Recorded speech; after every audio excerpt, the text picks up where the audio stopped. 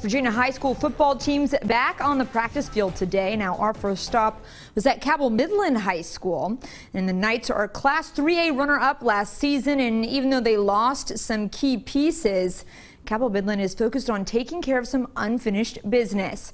Knights head coach Luke Sammons will try and lead Midland back to that state title game this season, and that goal officially kicked off earlier today. The quarterback battle is still on, but we know Midland is a run-first team, and they have been for a while. This means they'll rely strongly on senior fullback Jacob Caudill, who is gaining some serious college interest. The Knights with all good vibes at practice today. I'm sure happy to be back out there. A pair of the squad's top players say the chance to return and play football again feels pretty good.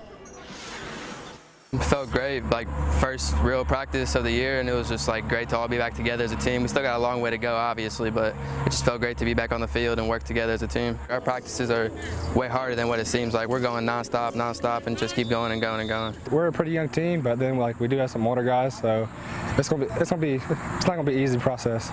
It's just the excitement, just being around everybody, be able to be back on the field feels great. Midland opens the season on the road, visiting MSAC rival Riverside on Friday, September 4th.